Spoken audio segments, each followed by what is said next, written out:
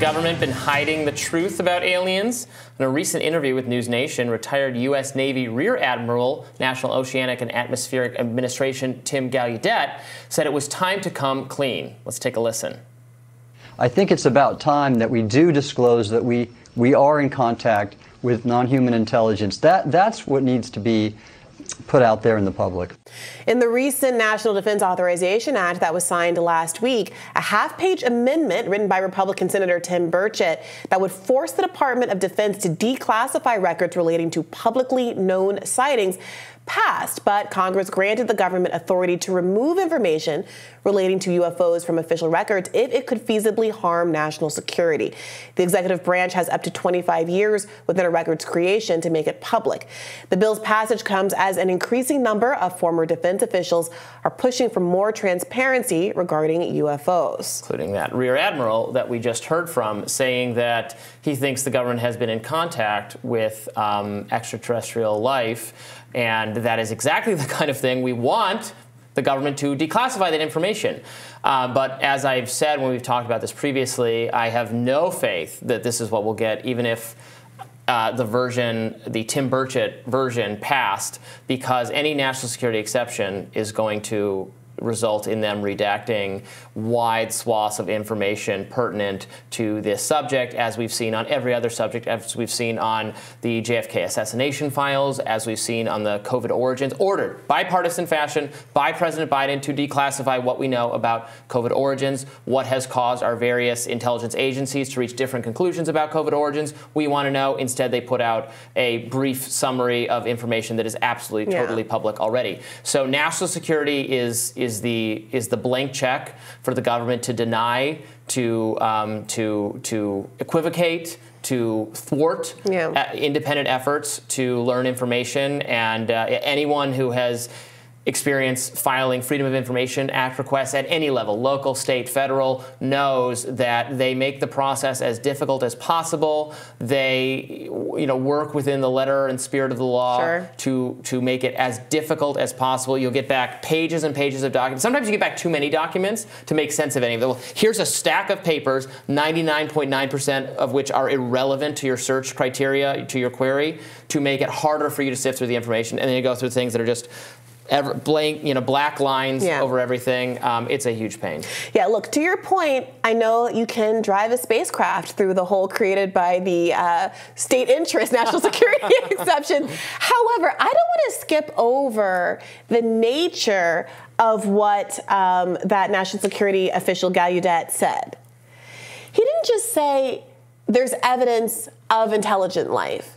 He said there's evidence of communication. Talk to them. Yes, that suggests an ongoing dialogue, if you will. So there's a lot of UFO scenarios that could exist. There could have been a lone craft that had a malfunction that crashed to Earth, and they found the ship and the dead body, and that was that. Right. And that happened once in 1953, and that was that. Right. There's a world where there was like an archaeological dig, and they found out that aliens had crashed 1,000 years ago. I mean, there's a lot of different scenarios in which you could discover alien life, know of alien life, find alien technology that don't involve an ongoing communication, an ongoing relationship with an entire alien civilization. And so I do wonder, is he actually communicating something real there in that clip? Was it a slip of the tongue? What does he know? Yes, that really generates more curiosity. That's giving us, it's putting us more of an alienation scenario.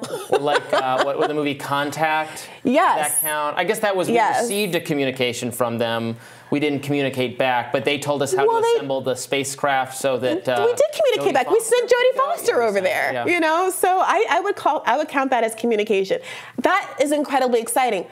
The flip side of that is the point that we've been at, I think, for a long time, you and I, Robbie, is how much longer are we going to keep talking about this? So Ross Douthat wrote in the New York Times a few days ago a piece with a headline that really captured my sentiment here. It was titled, "It's time for UFO whistleblowers to show their cards." Yes. It's 100%. Time. Put up or shut up time. But if he knows that the government has communicated with alien life, what did we say and what did they say?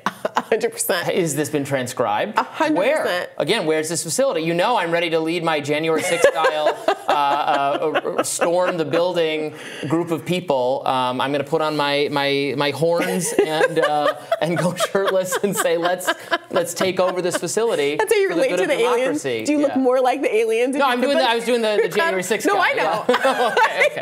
But does that also happen to be? I want to confuse them about our physiognomy. Sure. Yeah. Yeah. So look, in his piece, I'm going to read that he Ross raises right some now. of the same concerns that we've had. That we're seeing people like Mike Rounds and Chuck Schumer have a lot of bombast at these hearings and make these kinds of demands. But what is it that they think that they know that is causing them to have so much energy around this?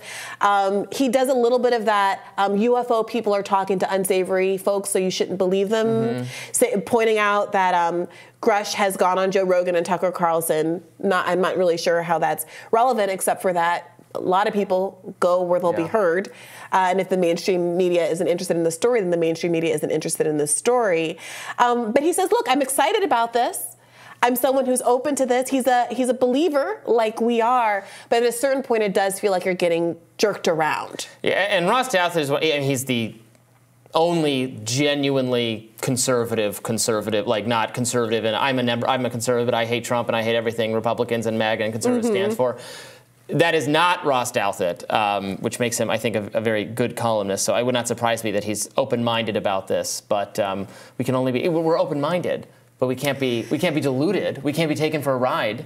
We need the facts. Yeah, he says, look, he's going through the probabilities of it, right? Like, what's the likelihood that this thing is real? He says, the probabilities of extraterrestrial life or non-human intelligence aside, the best reason to doubt such secret keeping is that it would require too much of a government that has let so many major secrets slip over the last 75 years. He says the deep state let the Soviets steal atomic secrets and the mainstream press published the Pentagon Papers. Right. It had its Cold War laundry aired by the Church Committee. It saw much of the war on terrorism architecture rapidly exposed. So it's hard to see how it could have kept a lid on programs to study actual extraterrestrial or interdimensional visitors, especially over generations, and especially if we're supposed to believe that private contractors are part of the cover-up as well. Yes, but I guess the retort to that would be, well, they're not successfully covering it up because there's all these people who claim to have direct information saying that it is a cover-up, that we have encountered alien life, and they have the information, and we're in the middle ground stage where there are all sorts of people who have exposed that falsehood, and now we're just waiting for additional verification, I guess would be the... Well, he does say the counter-argument is that there's stuff that we still don't know about, Saudi connections to 9/11, Vivek Ghost wrote this column. We're not allowed to say that.